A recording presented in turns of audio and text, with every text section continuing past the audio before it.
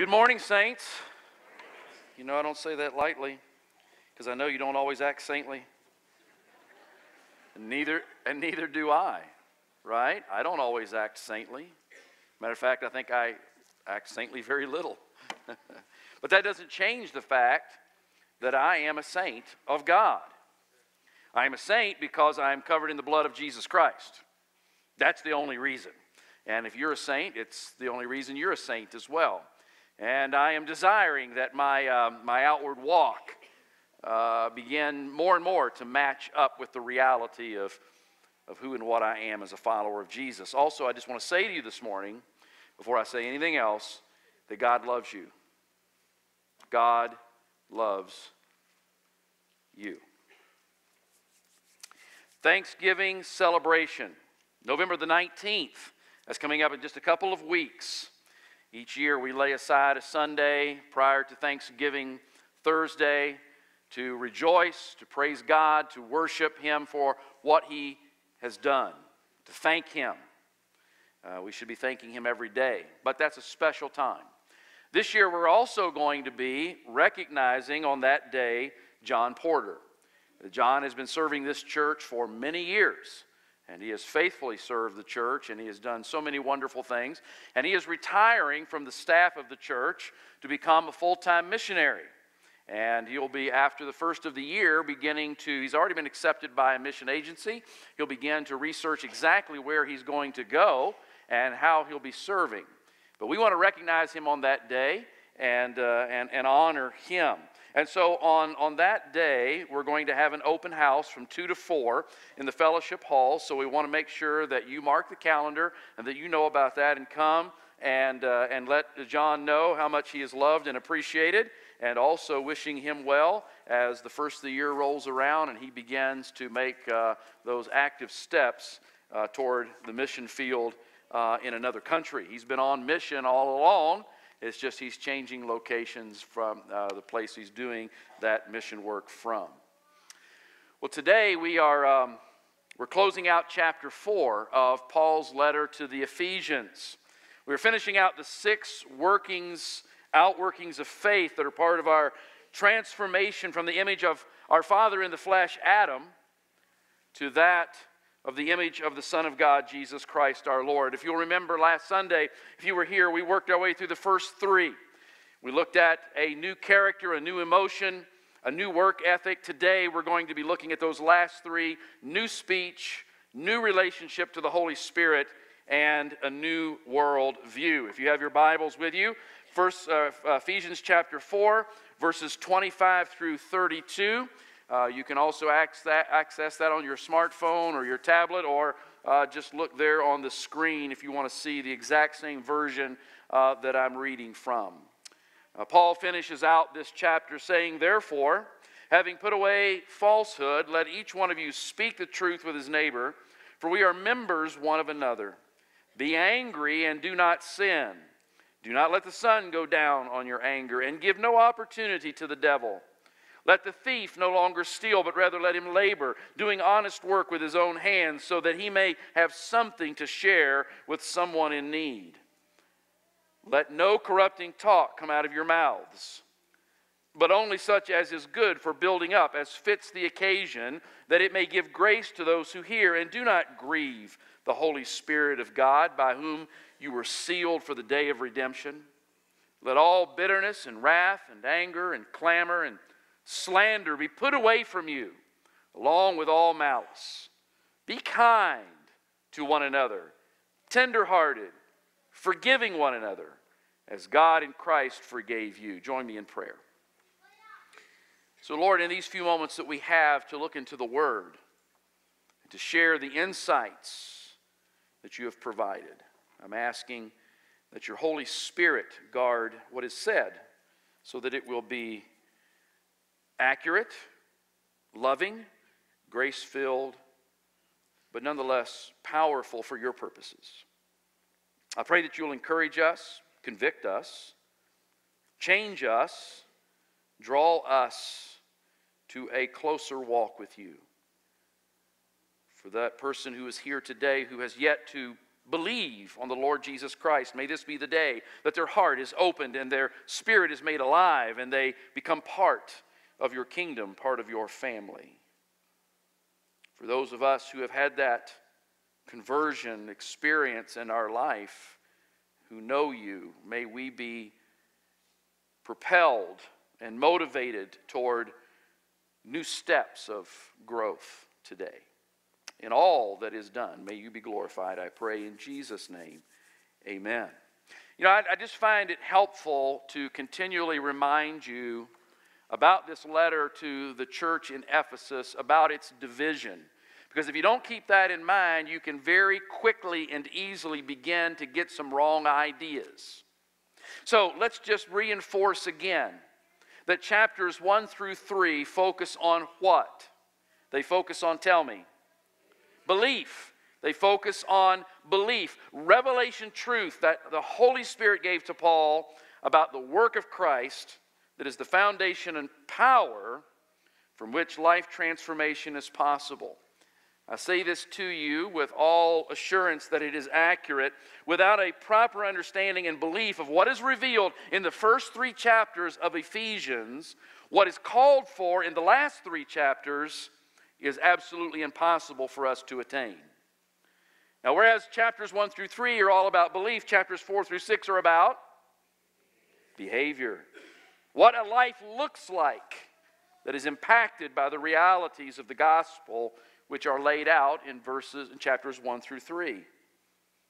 And it's imperative that we remember this. It's imperative to remember that what we heard last week and what we're going to hear today is not a call to pull yourself up, as I like to say, by your bootstraps. It is not a call to grit your teeth really hard and strain your abdominals and say, I'm going to find a way to make this happen. Rather, it is a call to simply, by faith, live out what Christ has done, to live out what He has provided, and to do so in the power of the Spirit and the power of the gospel. With that said, I want to unpack these last 3 workings of faith. Adam spoke of it a couple of times, and here we come to it, a relationship, a new relationship to our speech. New speech, verse 29. We find that the gospel places us into a new relationship with our speech where it says, let no corrupting talk come out of your mouths. Let no corrupting talk come out of your mouths. So what is corrupting talk, right? Paul employed the word sapros. It paints a very vivid picture. It is used for food that has become rotten. If you'll give me the next slide, please. What is more luscious, tempting, life-giving than fresh food? I mean, fresh fruits, when you bite into them and they just, it's just the flavors just roll over the tongue. And meats, especially when they're done just right. And everybody has an opinion about what just done right meat is all about, right? But nonetheless, I mean, it's so good. Nothing is more encouraging, but nothing is more disgusting. Nothing is more abhorrent than food that has gone bad. You know, the same can be said for what comes out of your mouth. Look at those pictures, would you? What comes out of your mouth, your speech, it can be fresh, it can be sweet, it can be encouraging. Or it can be like decay. It can be bitter, and it can be damaging. James, the half-brother of Jesus, wrote this, James chapter 3, verses 6 through 8. He said, the tongue is a flame of fire. It is a whole world of wickedness, corrupting your entire body. It can set your whole life on fire, for it is set on fire by hell itself. People can tame all kinds of animals, birds, reptiles, and fish, but no one can tame the tongue. It is restless and evil, full of deadly poison. Our speech is so important. What are some examples of corrupting talk? Well, I put them there on your note guide. Off-color jokes, dirty stories. I was really discouraged to learn that one of our former presidents found it appropriate, in his mind, to tell a dirty story to people that he meets before he gets his picture taken with them to try to, as he said, set them at ease. Once it came out public, it doesn't look too well on him, I don't think. But that certainly is corrupt talk. Profanity. And I don't need to define that for you. I've spoken lots of profanity in my day. I could give it to you, but you know what it is, don't you? Don't you? I thought you did. Vulgarity and double entendre. If you don't know what that is, look it up when you go home. But you see it all the time on television. Now the truth is that kind of speech is to be expected from those whose spirit remains dead unto God. Those who do not know Christ, those who are not His followers. That is the way of the world.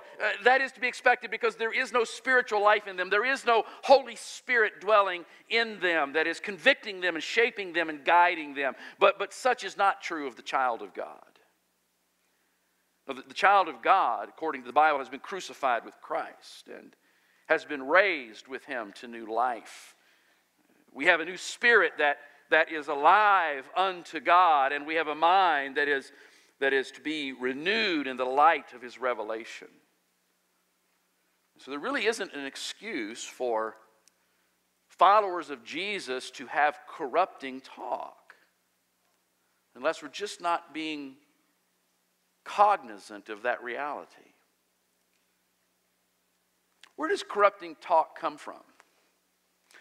Jesus in Matthew chapter 12, verse 34 said, "Whatever's in your heart determines what you say." Whatever's in your heart determines what you say. So if your speech is corrupting, it is because there is still a lot of corruption in the heart. And that's why following Paul's instruction that we find in Philippians 4:8 is so important. Notice what he says. He says, "Fix your thoughts on what is true and honorable and right and pure and lovely and admirable. Think about things that are excellent and worthy of praise." Catch this truth point this morning. What you fill your mind with will fill your speech.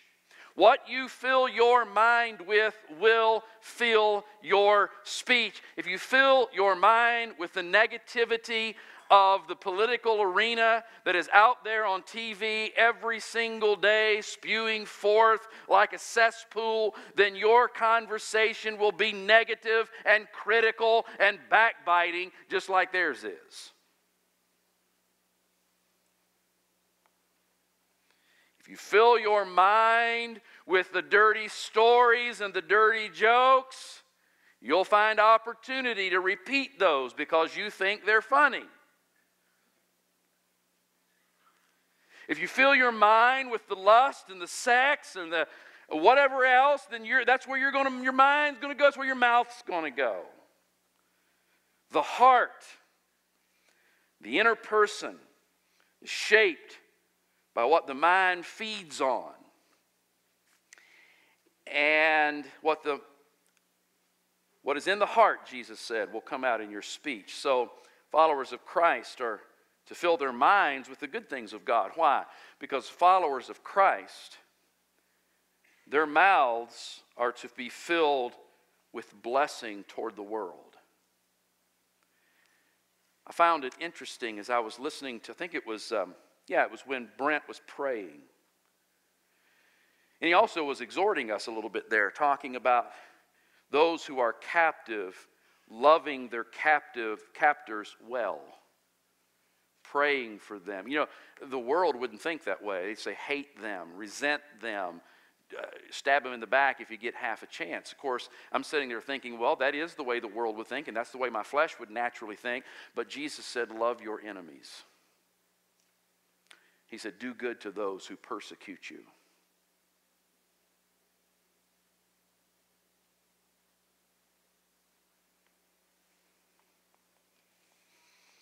We need to fill our minds with the good things of God so that our mouths become filled with the good things of God so that we can be a blessing even to those who might be considered our enemies. Catch these 3 points very quickly about our speech. Our words, according to Paul there, are to be edifying. What does that mean? It means they are to build up. They are to increase. They are to encourage. They are to make new, right? And I would just challenge you this week, seriously, I'm challenging you right now. I'm challenging you to take some time this week to examine your speech. I just want you to look at it yourself, and you don't have to report to me or anybody else. Just look and see, is it helpful? Is it encouraging? Is it instructing others in the way of truth? Or does your speech go somewhere else? Number 2, our words are to be appropriate. That means they are to fit the situation. You know, one of my problems, is that we think we have to say something about everything. And when you live that way, when you think you have to say something about everything, and you're always talking, then eventually it's just bound and determined you're going to say some things that are inappropriate. So let's consider some wisdom from Proverbs. Proverbs 25:11 says, a word fitly spoken, that means carefully measured, and you're not running your yap all the time, but you speak when necessary. A word fitly spoken is like apples of gold in setting of silver. Proverbs 15:23 says, to make an apt answer is a joy to a man, and a word in season, how good it is. Let me give you my interpretation. My very broad, brushed interpretation of those. Sometimes it's just good to keep your mouth shut. Can I put it any plainer? Not everything we think needs to be said. And not everything we think we might want to say is appropriate. Before putting your thoughts into someone's ears, because that's what happens when you open your mouth. Before putting your thoughts in someone's ears, ask yourself, is this edifying? Does this fit the situation? And number 3, our words are to be gracious. That means rooted in love. By all means, our words must be truthful, but raw truth can often be destructive. There is a way to speak truth so that it comes across like blunt force trauma. And there is a way to speak so that it gets the point across and the person is happy they have received it. When I wrote that, I immediately thought of this man right here, Mickey Dalrymple. Mickey Dalrymple. He was my pastor for a number of years in Columbus, Mississippi when I was still in the Air Force. He's passed away now. But Mickey had a very graceful way about him. When you look at him, he just looks like he's dripping with grace, doesn't he? I mean, that's, just looks like, well, whatever. But one of the things about old Mickey, he could hit you right between the eyes with powerful, life-altering truth. And it was so pleasant, you'd say, hit me with another one. You smashed me with the first one. Go ahead and annihilate me again. It was just that way. I don't know how he did it. I don't know what. It was just a gift that he had. But I mean, he could just strip you clean. And you'd say, can we do it again? He just had that way. Colossians chapter 4, verse 6 says, let your speech always be gracious, seasoned with salt, so that you may know how you ought to answer each person. Most people will receive from us even hard truth when it comes in the beautiful package of grace. Verse 30 carries us into the 5th item that is new for us as followers of Jesus, and that is a new relationship to the Holy Spirit. The Scripture teaches us when a person comes to faith in Christ, the Holy Spirit of God literally moves in to take up residence in their body. If you're a follower of Jesus, if you're a Christian this morning, you have supernatural deity living directly in you. You're not supernatural deity, but you have one living in you. It is the Spirit of God. In fact, the Spirit of God, the Bible says, is given to us as a gift to ensure that we can live the life that we are saved to live. And that really is our new relationship with the Holy Spirit. You see, we are called as followers of Jesus to be His hands and feet, and the Holy Spirit is the source of the power to ensure that that actually can be done. And so when you think about it from that perspective, it becomes very, very critical that we do not choose to jeopardize the free flow of the Spirit's power by choosing to live according to the old nature. So Paul exhorts us, and do not grieve the Holy Spirit of God, by whom you were sealed for the day of redemption. This word grieve in that sentence, here's what it means. It means to cause pain, to bring sorrow, to cause distress. Pain, sorrow, distress is what we force upon the Spirit of God when we choose to walk in the path of the old nature. Now, I've got something here that I really want to drive home, and so I'm going to stop here for just a second to let you catch up and wake up and smell the flowers and get your breath. Listen, seriously, this is gold right here.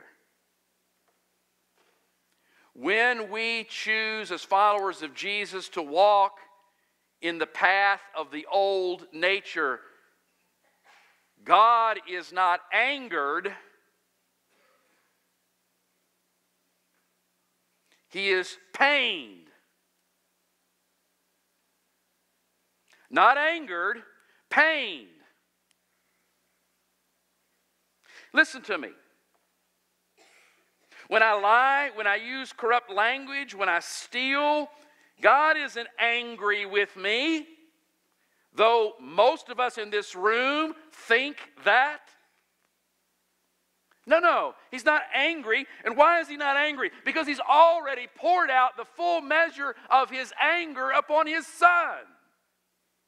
He did not leave any in the tank to be poured out on you. He poured out His anger on Jesus.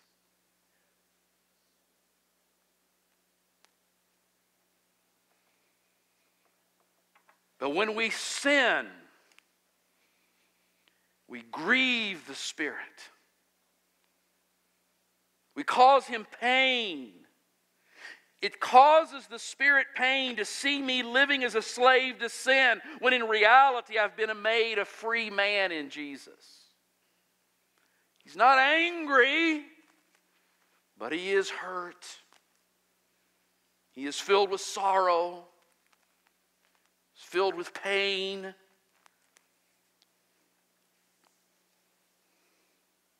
And this is a lesson that the Spirit has been teaching me lately.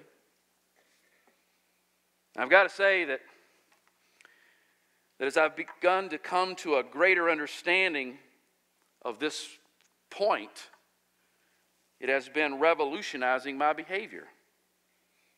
When I used to live under the false premise of God's anger over my sin, I seemed to have little victory over sin. But when I understood that Jesus bore the anger at the cross, that my misdeeds are now causing anguish to the Spirit, I began to see my sin in a different light and become more resolved to turn away from it as to walk toward it. It has revolutionized my life. I'm not looking at God as angry, but at my sins against Him as causing Him grief and pain. And it has changed how I now want to relate to the old nature. Charles Spurgeon, from way back when, wrote this. He says, "For it is an inexpressibly delightful thought that he who rules heaven and earth and is the creator of all things, and the infinite and ever-blessed God, condescends to enter into such infinite relationships with his people that his divine mind may be affected by their actions." Truth point. When you realize how loved you are in Christ, it impacts the way you respond to the Father's loving call to holiness. When you realize how loved you are in Christ, it impacts the way you respond to the Father's loving call to holiness. Verses 31 and 32 close out the chapter. And I title this A New Worldview. And I use the name worldview here, the title worldview, because it's exactly what I see. I see here the worldview of the unbelieving mind and the believing mind. The unbelieving mind is represented by the 6 words that are there in these 2 verses. Let's identify and define them. The first word is bitterness.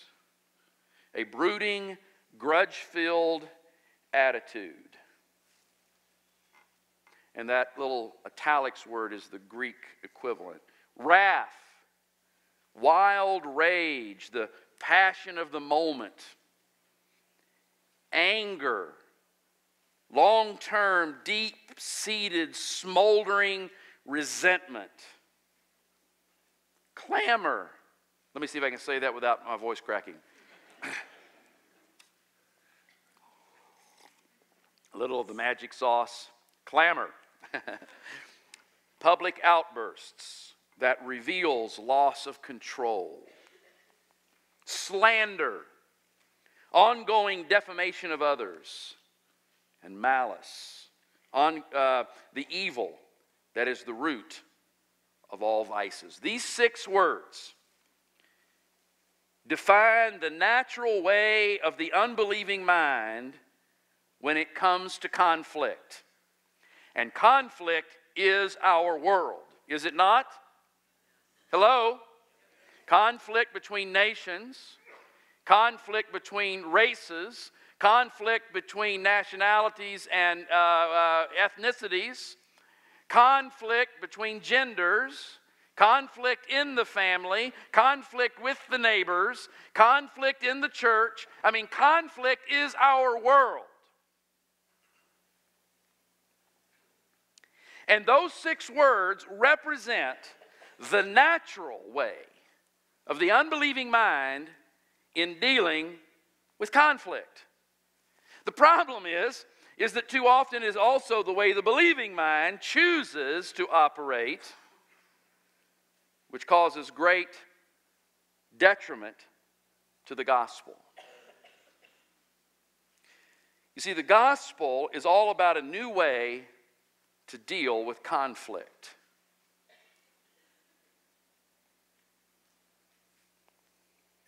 While God has every right to condemn us for our transgressions against Him, He instead gave His Son to take our condemnation so that we could be free through His grace. In like manner, the expectation upon us who have received such grace is that we deal with our conflict according to the grace we have received. Let me back up and say that again.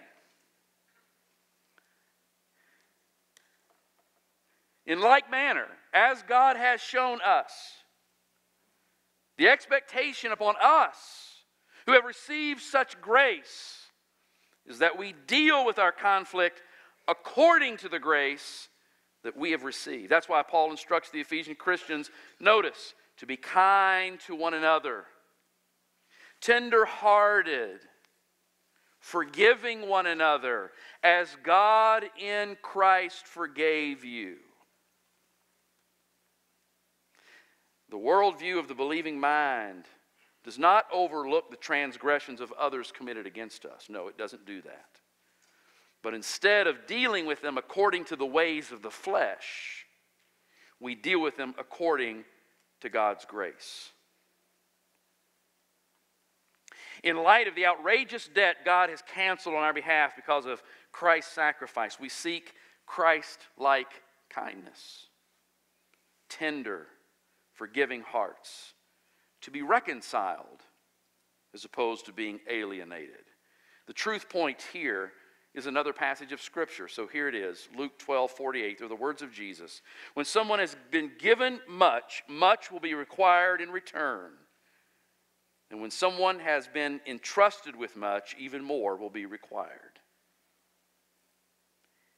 That statement fits a lot of applications, but it certainly fits the life that has had an incalculable debt of sin wiped away by the grace of God through the cross. You, believer, have been given much in grace, in forgiveness, in kindness, in mercy. All designed to unite you with God, to bring you together, not to alienate you, but to bring you to Him. And just as He has done that with us, we are to mirror that same mindset and outworking with other people. I remember, this is a long, long, long time ago. It's not the best picture in the world. Maybe from a distance it looks a little clearer than it really is. That's a picture of our oldest son, David. Many of you don't know David very well, but he's the one who gave us the grandchild recently. And so back in the day when that picture was taken, Connie and I, our marriage was really not that good, to be quite honest. And we were prone to squabble a lot. And in this particular car, and I believe it was the exact same day, we were traveling and we got into an argument. And we were fighting. And I was angry and she was angry. And I was saying things that were hurtful and she was saying things that were hurtful. Now, a little more backstory. During that time, I was in the Air Force. Connie worked at a Christian school. So David got to go to the Christian school for free, right? It was one of the benefits. And so when you go to a Christian school, they usually teach you the Bible, right? And so they were teaching him memory verses, right? And he was about 4 years old in this picture and at this particular time. And I remember we were just going at it tooth and nail. I mean, I was ready to open the door and kick her butt to the curb. I mean, I was just upset. And she probably felt the same way. If she had a gun, she'd have just pulled out and shot me. And right at one of those moments when we both decided to take a breath, when we got to the place where we had to shut our mouth and take a breath, David pops up out of the back seat just like that, and he says, "Be kind to one another, tenderhearted, forgiving one another, as God in Christ forgave you." He said it from memory. I lie not.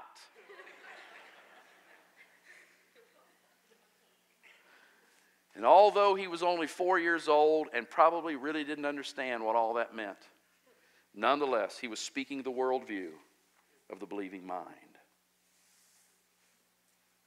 I close with this thought. The gospel is much more than the good news that we can skip hell and gain heaven.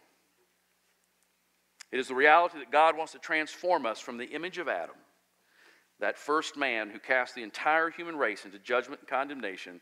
He wants to transform us from that to the likeness of His Son, who is the perfect, tangible image of God Himself. Without Christ, we are under the condemnation of God. In Christ, we have passed from condemnation to perfect love. And I ask you this morning, where are you? Where are you? Seriously. Are you without Christ? Are you in Christ? You know, if you sit there and you're not sure, it's highly likely you're outside of Christ. Because when you're in Christ, the Spirit of God dwells within you and He bears witness that you belong to Jesus. And so if you don't have that witness and you're trying to figure out, am I really in Christ? Am I not in Christ? I'm not quite sure. It's likely you're probably not. And my invitation to you this morning would be this. Would you give me an opportunity to sit down with you and share with you the gospel? To answer questions? To pray with you? To be used of God to lead you to that place of repentance and faith? That's my invitation. If you have any doubt, that you would respond to that. And whether you respond to it when we're done here, or tomorrow, or Tuesday, or Wednesday, I don't care. Just as long as you respond. Respond to the ministry of the Spirit of God as He bears witness in your heart that something's not right. Are you in Christ? Many of you are. Well, in that case, I ask you these questions. Are you responding to His transforming work? You know, once He saves you, that's His agenda. His agenda is to bring you up, to mature you, to help you to grow, to help you to become more like Himself. And He never stops, and He never quits. And everything that comes into your life is all part of that process. Now, He's always at work. We're not always responsive to His work.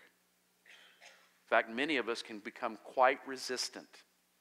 And we can cook up a whole lot of good reasons why we are resistant. But of course, they're not good reasons. They're just made-up stories to cause us to have a little bit better of a conscience. The position of every son and daughter of God is to be responsive to Him. When He speaks, you obey. When He prompts, you follow by faith. When He points something out of your life, you say, well, okay, Lord, I can't do this without you. Are you responsive? Are you growing in the likeness of Christ Jesus? Is the worldview of the believing mind becoming the way you see the world?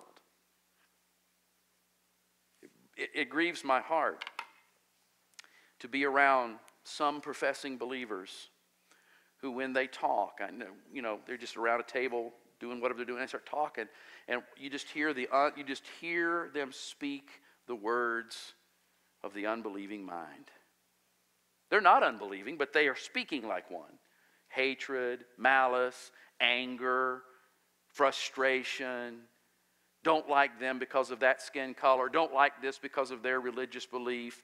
Don't want this. Don't, blame, blame, blame, blame. It's just like, oh my gosh, if you could just hear yourself.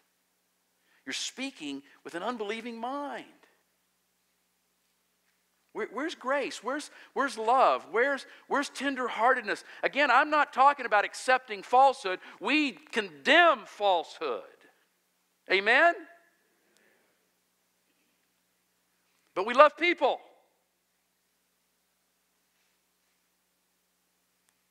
And we do what we can, everything we can in the power of the Spirit to be a sweet aroma of the life-giving nature of Jesus Christ, as opposed to the stench of the world's backbiting and argumentative spirit. What's your worldview?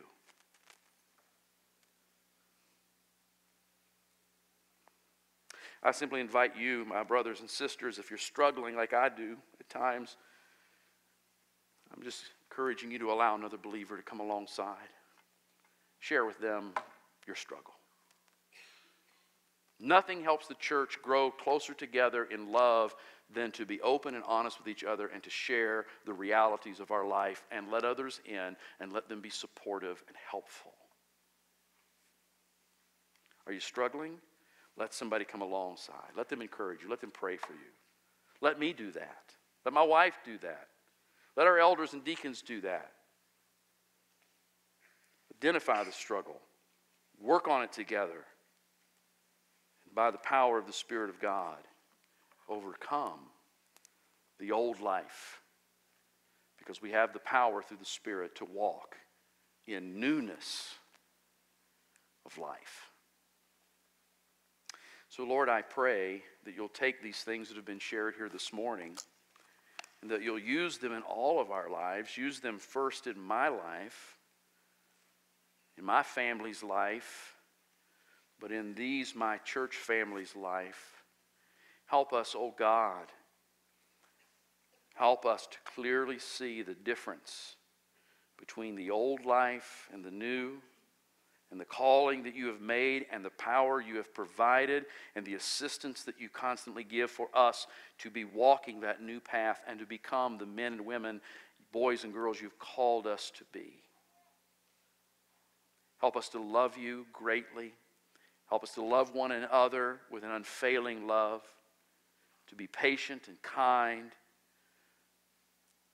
Lord, if I've hurt or grieved people in this congregation, may they have the love and tenderheartedness to forgive me, because I want to be. And if they have transgressed me, I forgive them, just as you have forgiven me. And may we together be one. May we be powerful in this community as your ambassadors.